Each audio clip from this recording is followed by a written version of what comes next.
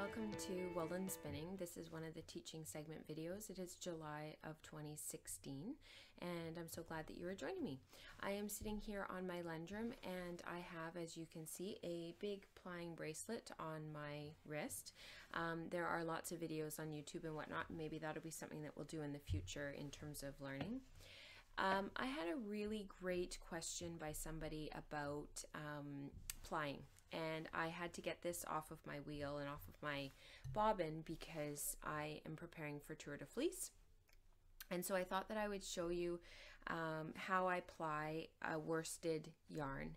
This is a lace weight that I spun almost a year ago, and it's just been languishing on the bobbin. So it is very rested. There isn't a lot of twist in it anymore because it's been resting. And I didn't spin this very high twist. So I thought that I would show you how I ply. This is my looped leader. I tend to use a 5-foot leader that I loop in half. No, an 8-foot leader that I loop in half to create this loop at the end. And I just hook my singles through.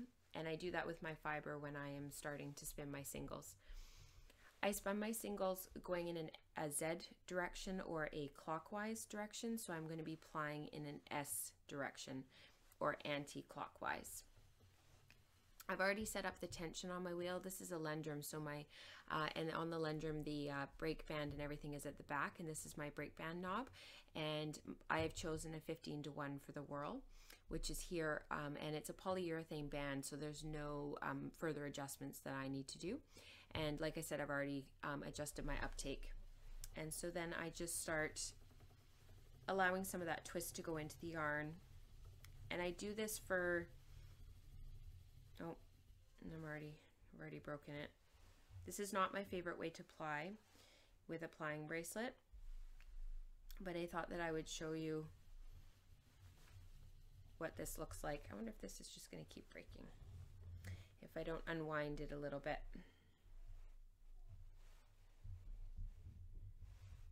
What I like to do with my plying is get going. I like to get started, get into a bit of a rhythm, and then I start to tweak. So the first couple of yards of my yarn are not particularly, I'm not too worried about them. I generally use it to tie the skein. I just want to get myself into a bit of a rhythm, and then I inspect my yarn and see if I like what I'm creating, and then I tighten up or loosen the amount of twist that I'm putting in. And I sort of let these first few yards of yarn just go, and I don't worry about whether I like the results or not. So because my plying bracelet is so big and it's sort of bulky and it's not typical of what I normally work with, I would normally work with 2 bobbins. I'm going to stop here. I've got a little bit of stuff on my bobbin here. You can see there's some curly cues, so there's a lot of twist going into this yarn. Like I said, I'm on 15:1, so you can see by looking in the camera that's really twisted and curly cued, and it's wanting to ply back on itself to balance itself. For those of you who have been following me for a while, you know how I feel about balanced yarns, and I will talk about that in the future and really get into that.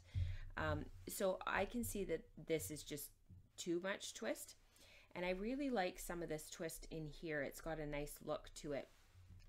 So I'm actually going to go up to 12:1 for my ratio, and I'm going to try to get into, and I'm going to up my intake just a little bit, and I'm going to try to get into a little bit of a faster rhythm so that that twist doesn't build up quite as quickly, because the time that it takes me to unwind the yarn off of my wrist, you can see there's a bit of a delay in terms of being able to put that yarn onto the wheel. And I've got another break here, so this is actually good for you guys to see. This is like plying in real life here. I need to find the end, and sometimes that can take a few minutes. Then I put the end in between my 2 singles and add a little bit of extra twist, and then I just keep going.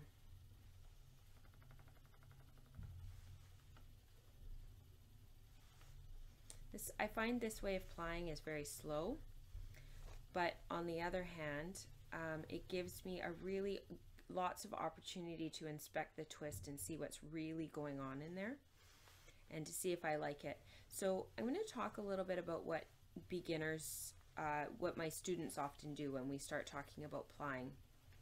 I find with beginners, the act of plying and putting two singles together, they often stop treadling or they treadle too fast.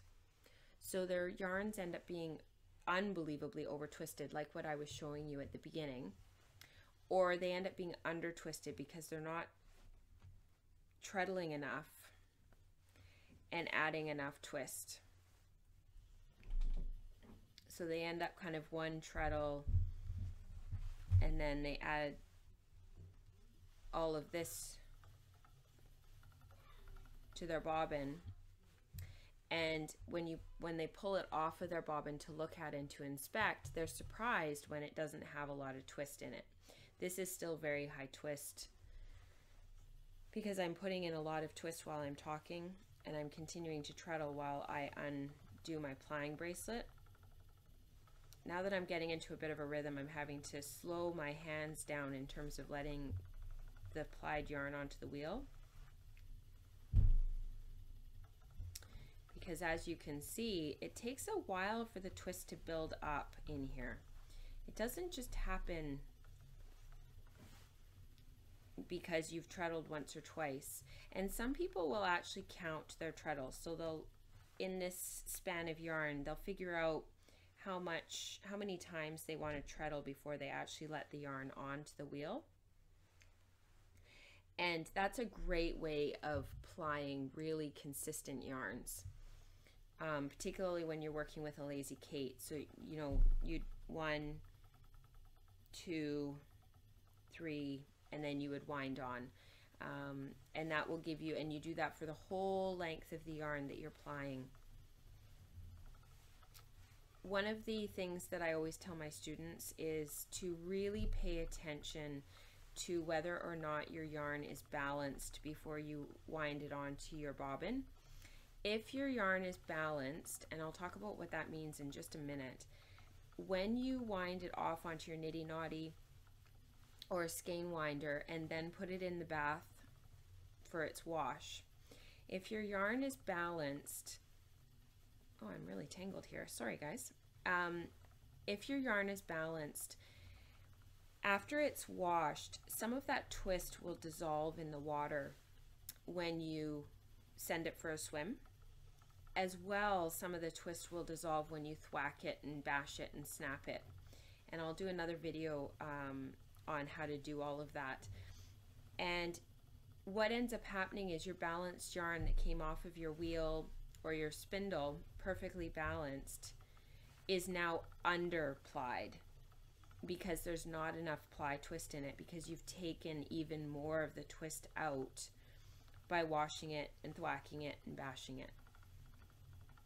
So I always say to my students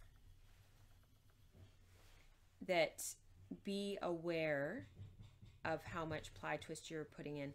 You can get rid of twist by bashing and thwacking and soaking it in the water for a little bit longer than you maybe had originally planned to, but you can't, it's very, and so if your yarns are a little bit over twisted, don't worry about it. And if you pull it off of your niddy noddy or your skein winder and it twists on itself a few times, you're probably going to have a balanced yarn after you finish with your washing and your thwacking and your bashing and all of that kind of stuff.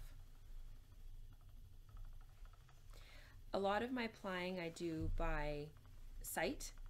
I know what I'm looking for, I know what I like in my finished yarns, and so I look for particular twist angles in my plied yarns as I'm going.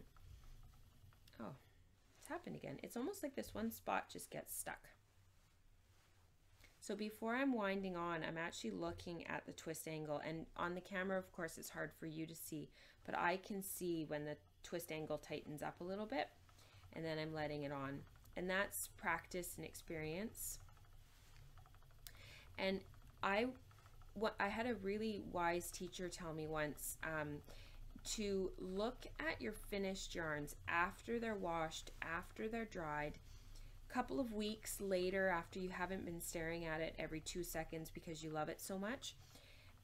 So, you know, once you've sort of moved on to your next project and you're not thinking about having just finished this beautiful yarn and, you know, you're just totally and completely in love with it, a few weeks later, go back and look at that and some other of your hand spun yarns and look at the twist angle and the finished yarn and think about what you like about it and what you don't like about it, because inevitably there's usually something about most projects that you would have done differently, and that will give you a really good indication of what you like about some of your plied yarns and what you don't like. It might be that your twist angle isn't sharp enough, your angle is sort of more gentle, and you look at some of your other yarns and you realize that you like a twist angle that's much sharper, maybe 45 degrees or even higher. Maybe you look at some of your yarns and you see that it's got a 20-degree twist angle and the plies are almost sort of sitting next to each other and you really like that.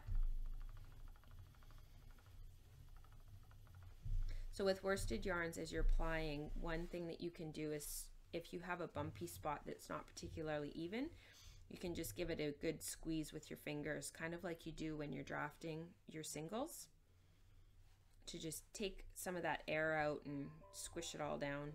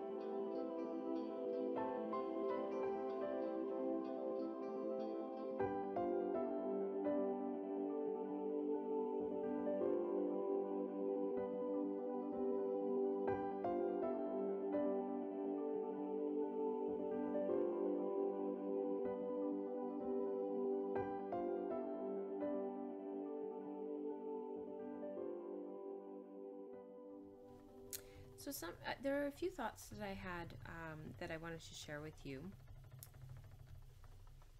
These singles were spun over the fold, so they are quite airy.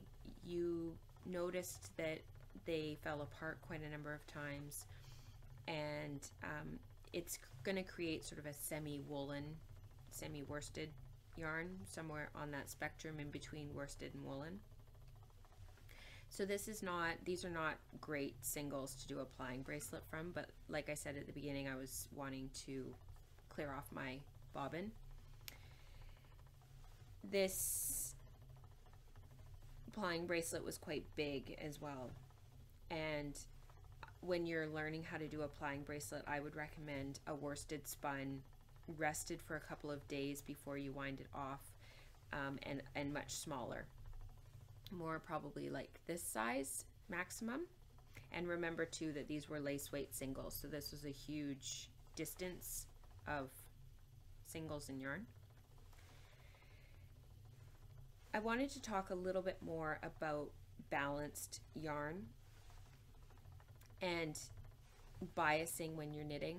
There's been lots of articles written about biasing and about blocking your knits and keeping that bias twist out from your yarns being overspun one way or the other.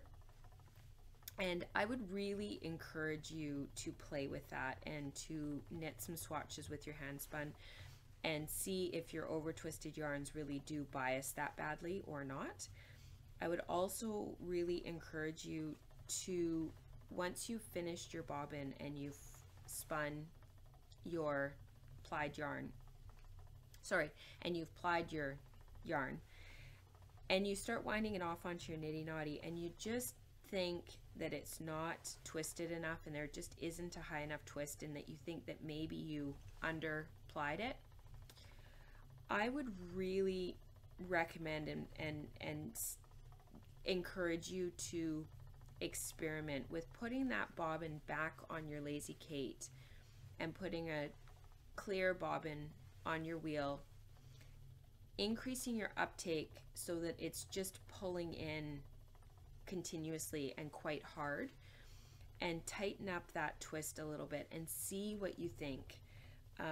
Lots of people put their singles through their wheels twice. Judith Mackenzie McEwen is a big advocate of this because it tightens up your singles and it fixes any weak spots that maybe you're going to break when you go to ply.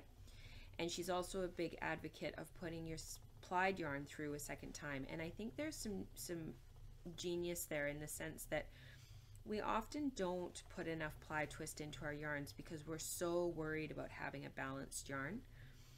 And balanced yarns are lovely and they're wonderful to work with, but sometimes having a little bit more twist creates a slightly more durable yarn. And particularly in the case of merino tends to, it's a fine wool and it has a short staple and it does tend to pill. And putting a little bit more twist into it helps to guard against some of that fuzziness that you get from the finer wools and the pilling. It makes your yarns a little bit more durable and it doesn't make them any less soft. So do some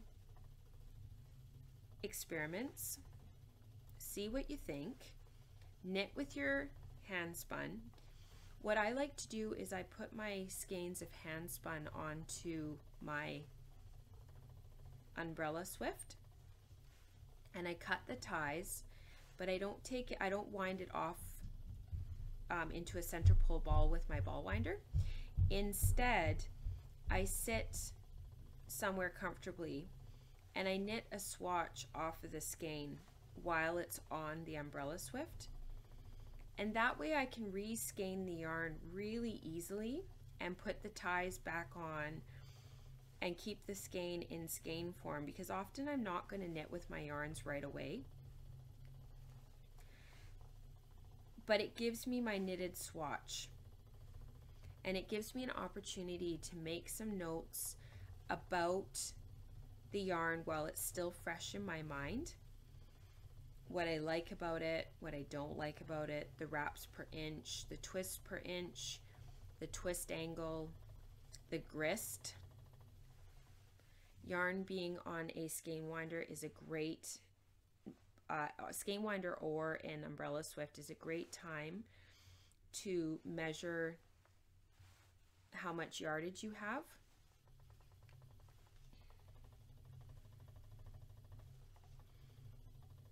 And if you know the weight of the yarn before you put it on your swift, you can easily calculate your grist. And for those of you who aren't sure what grist is, I wrote an extensive blog post about grist. All you have to do is go to welfordpearls.com and in the search box on the upper right hand corner type in grist, G-R-I-S-T.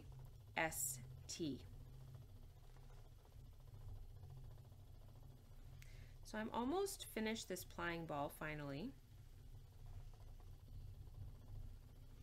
It's taken me a long time.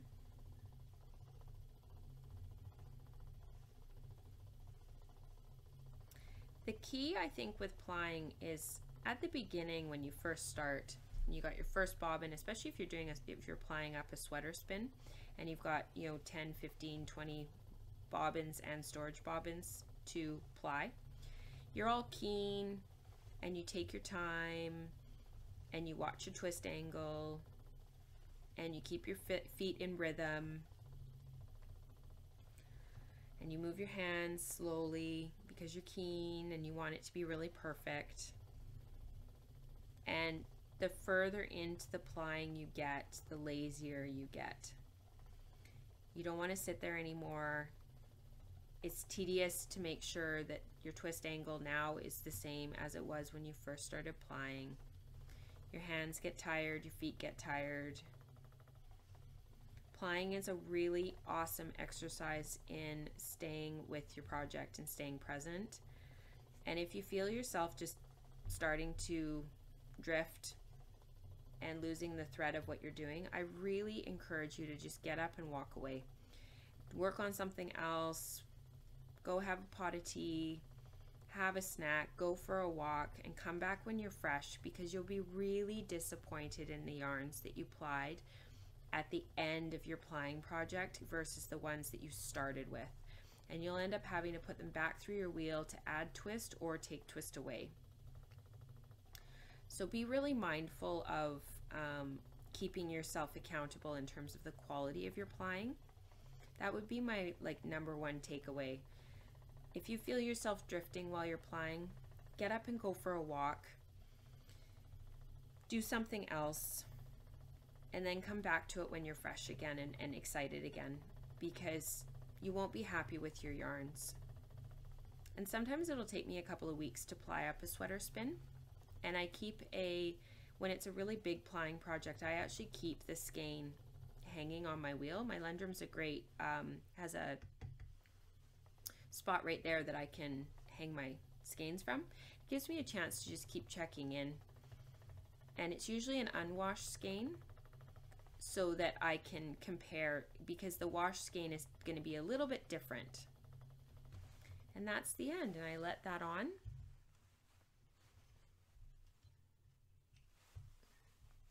And then what I'll do later today is I will wind this off onto a niddy noddy and put it in a bath and send it for a swim. Thank you so much for tuning in today. I hope that you learned something. Keep in touch in the Ravelry group, and if you are on the Slack channel, I will see you over there. Bye guys.